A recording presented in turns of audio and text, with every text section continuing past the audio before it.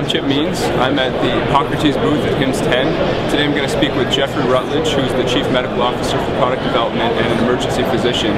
We now have the majority of the Epocrates users, physicians, using the iPhone. Overall, we have now 275,000 US physicians who are actively using the application, launching the application, updating it with the continuously updated prescription database that we have. The big announcement for the HIMSS conference this year, for the first time, we're announcing our commitment to creating a fully functioning electronic health record. We have committed to deploying this application before the end of the year. The application will leverage our strengths in terms of understanding what physicians need at the point of care.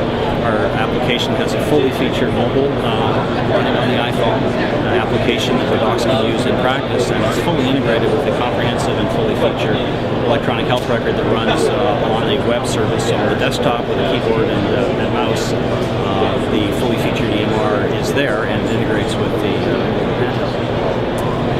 And so, are you developing the EHR as a proprietary solution that will integrate with the app, or is it going to be that the app will now have interfacing capabilities with other EMRs as well? Our electronic health record is a standalone, comprehensive, fully featured application that physicians will use in their office.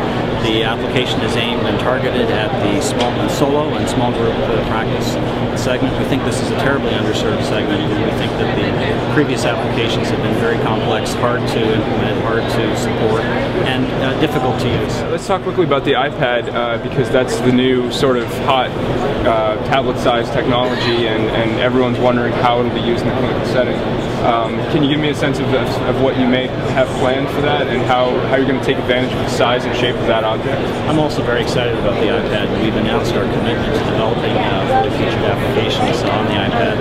The first step for us will be deploying our core reference application on the iPad, but we're very interested in how this will work in the office settings. I personally believe that the iPad will find great use and utility by physicians at the point of care.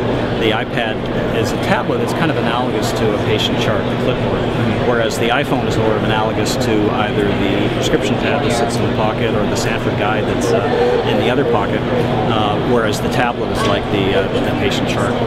And so the iPad will not be in our first release this year, but we will support the iPad as a platform for delivering the application in the office at the point of care. So you see we are supporting the core application across multiple platforms, from Android to the iPhone, the new release actually of our Palm Pre application. It runs on the original Trios, and of course we also support the BlackBerry. What's not shown here is the Windows Mobile, which is also supported. Okay, great.